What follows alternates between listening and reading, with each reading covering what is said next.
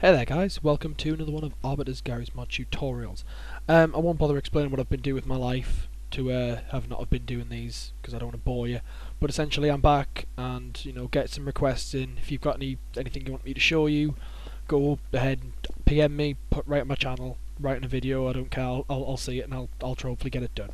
So what I'm going to do today is I'm going to continue on sort of with expression 2. One of the problems was I've just been watching one of my last videos and I realised that the thing I explained at the end with the logic and the and whatever was, well, it was dire. I didn't explain anything, so I thought I'd take some time out and I'd cover some of the theory behind programming to help you out with expression 2, because understanding something can a lot of the time help you do it. So this is a theory lesson.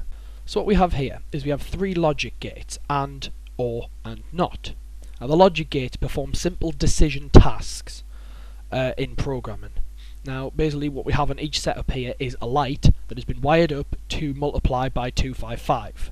Now obviously when this light, what we need to do for this light to turn on is obviously to multiply 255 by 1, and that will be what we're going to do. And we're going to do this with our logic gates. So to explain the first one, and, we're going to go in gate logic and find the and, and in brackets it says all gate. Now there's a few here and we're only covering 3 of them, so I would ignore everything in between, might get into it later. So I'm going to spawn this and gate and just quickly wire it up so that 255 is multiplied by the and gate.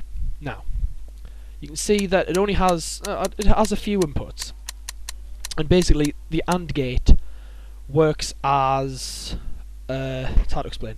The AND gate outputs a 1 when everything that is fed into it is turned on. So I'll show you. We're going to spawn 2 buttons, both of which are toggleable and have a value of 1. I'm going to spawn these and wire them both up. Now at the moment both buttons are switched off, and as you can see the light is off.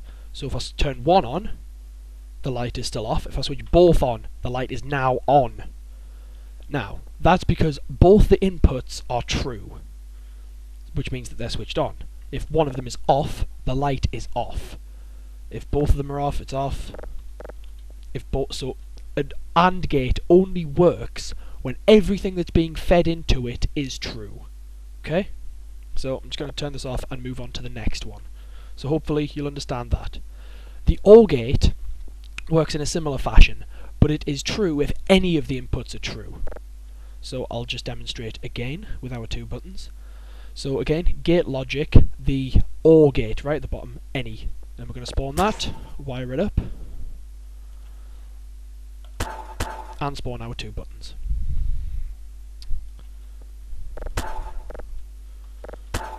Okay.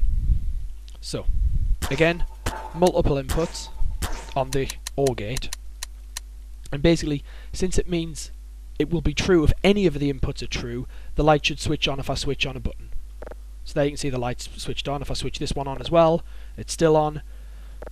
If I switch that off, it's still on. If I switch them both off, it's off. So the OR gate works, it outputs a true if any of its inputs are true, whereas the AND gate is only on if all of its inputs are true.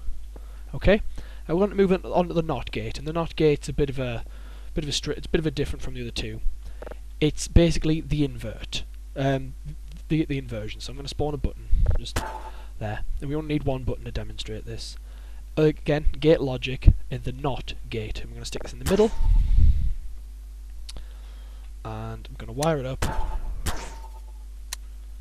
and there you can see the light is on. Now although the light is on, the button is off.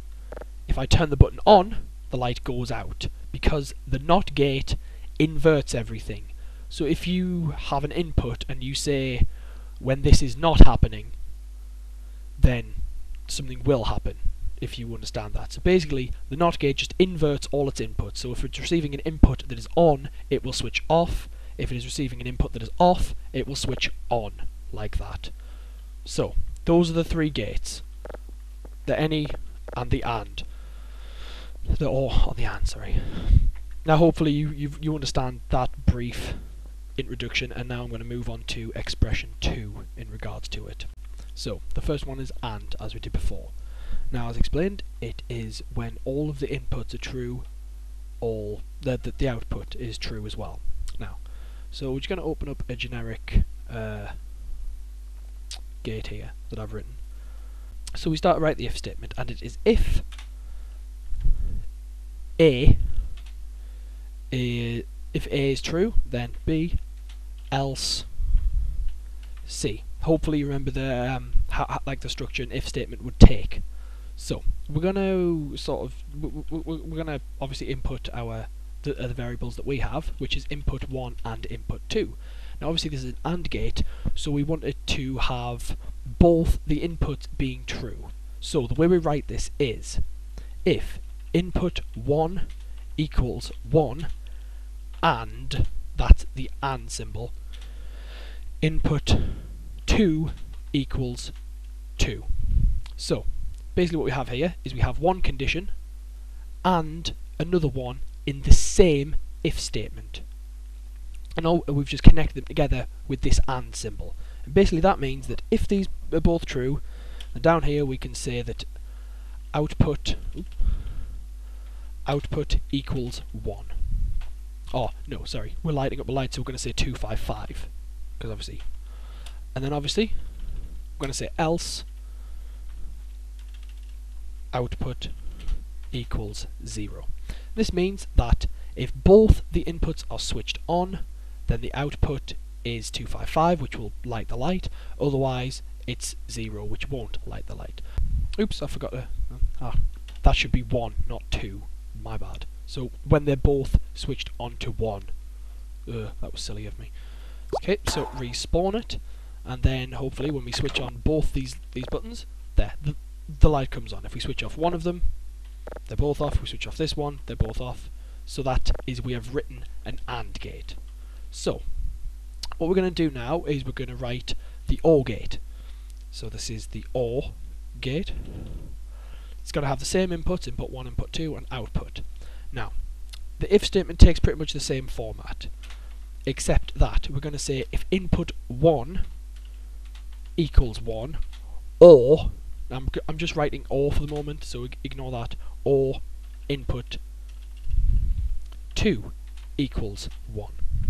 And that's our condition, but obviously the OR syntax takes the form of this sort of like, well, my programming teacher calls it a pipeline. It's basically it's a vertical line, and it's if you're using an English keyboard, it's right next to your left shift, in between Z, next to Z, and it's basically just a vertical line, and it means OR. So we're going to say same thing, OR that output equals 255, else output equals 0. And that's our expression this time. I'm going to save this as OR gate. Okay, and then we spawn this. Dope. And that's the OR gate, so we wire this up. We say that let's use green light for this one. And input 1 is there, and input 2 is that. So we set this off, and the green light's on.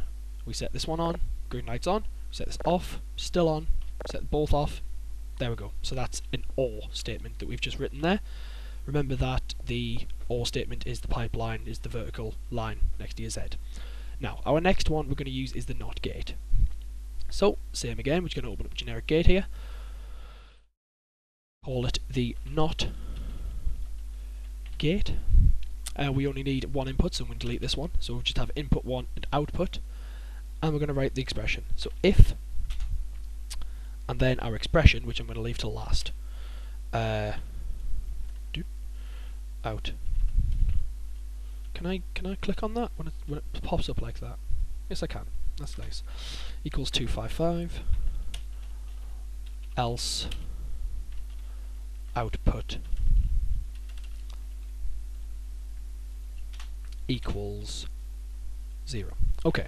Now there's two ways you can do this really.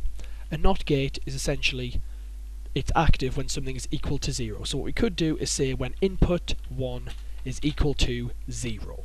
And that would carry out the function. That would carry out the same function that the not function would. But the proper syntax to do it is to just, before the variable, is to put an exclamation mark. And that basically means not input. So basically to invert, to say that when that is not 1. So basically when it's off, to run this statement. And I'll show you. Save as not gate. Okay. Close. Spawn it. Wire it up. Let's use blue light for this one. And you can see it's already on. But if I wire this up, it's still on. If I turn this button on, it's now off. If I turn it off, it's now on. And that's how that works. So we now have our 3 gates working, and that should be how you do it in expression 2. I hope you found this informative and it's explained a bit more to you on how to do logical steps in your expression, and I'll see you next time.